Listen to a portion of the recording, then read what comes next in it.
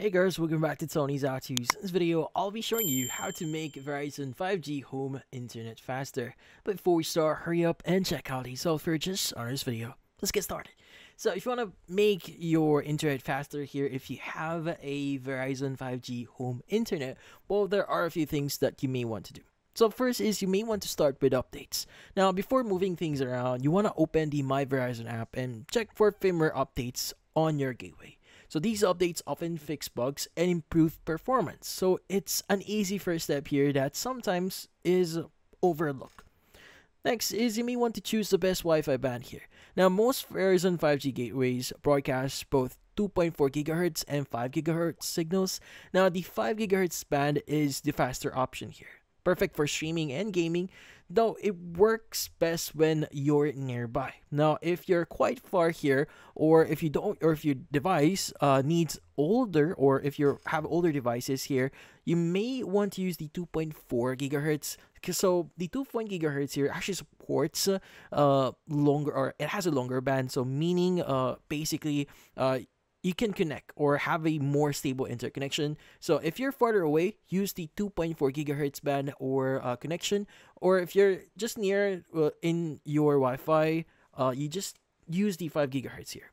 Now, again, depending on the situation here, if you're near, 5 gigahertz. If you're far, 2.4. Now, also, you may want to improve the placement of the gateway.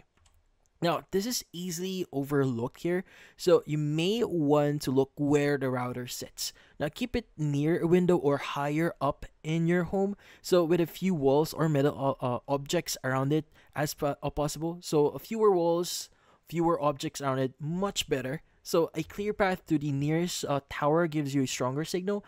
Now, if the speed still seems low here, try different spots until you find the one that works best for you. Now, by the way, interconnectivity slows down if there are like walls, concrete walls here, or even like if you have your interconnectivity in between, or if you have like a microwave in between your interconnectivity, that could also slow down your interconnection. So keep that in mind. Now, also, you may want to strengthen weak areas here. Now, if some rooms here feel like dead zones, add a Wi-Fi extender or a mesh system. Now, this spreads the signal evenly across your home so you don't have to worry about slower feeds the farther you move from the router. And finally, if you're gaming, working, or even like streaming on devices that stays in one place here, you may want to skip the Wi-Fi and plug them in with a Cat6 Ethernet cable or an Ethernet cable here. Now, a wired connection removes lag and keeps speeds consistent, which Wi-Fi can't always guarantee. And that's about it. So if you found this video, hit the like and subscribe button and watch our next video.